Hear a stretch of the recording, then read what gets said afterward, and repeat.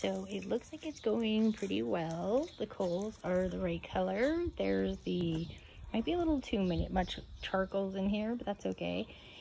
And then that's corn wrapped in the foil, and I used a sunflower seed coconut oil mix oil, and then some garlic pepper, like a garlic powder, and Himalayan pink salt and pepper, and then I put it in there. So I'm gonna leave it for 30 minutes and cook in there.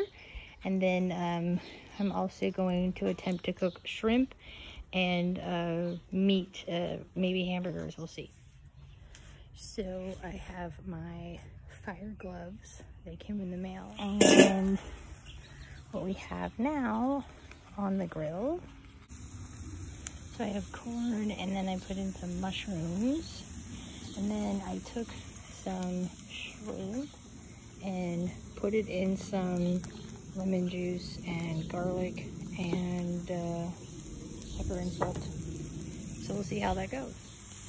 So the mushrooms seem to be very moist, and they seem to be doing actually pretty well in here.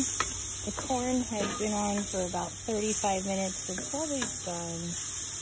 So we'll just see how they look in a little bit.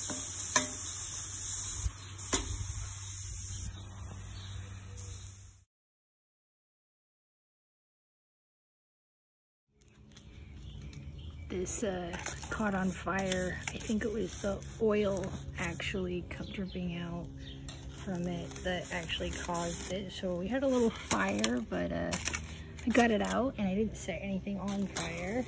So we're still good. And it looks like we still have a really hot grill going. So I'm going to throw this shrimp on.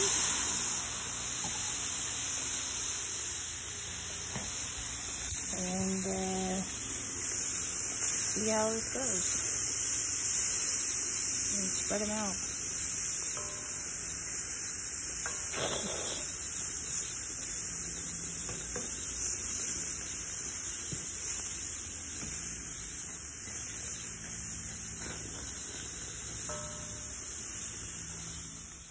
Right, so I have shrimp. I read online it said about 7 minutes for shrimp, so it seems like I cooked it well enough and thorough. So I'm just going to pull this off. I love these gloves. They can stand temperatures up to 900 something degrees, so it's super cool. And my coals are still hot. I'm gonna clean the grill off a bit, and then we're gonna try burgers next. So let's see what it looks like. Wow, that looks pretty good. I think I did a good job. And I have 3 more in there, so hopefully I didn't set any on fire, but I think that was a pretty good job, hopefully. So I just tried the shrimp and the mushrooms, and I have to say they were pretty good for being my first time and really not knowing how to really season it.